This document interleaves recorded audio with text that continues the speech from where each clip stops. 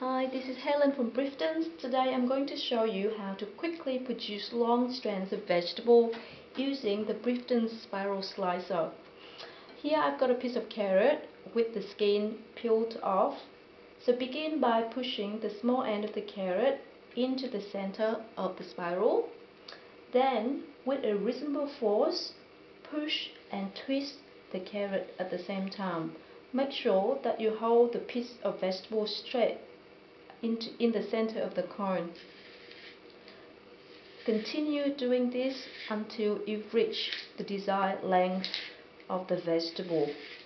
The process is quite similar for other vegetables such as cucumbers and zucchini.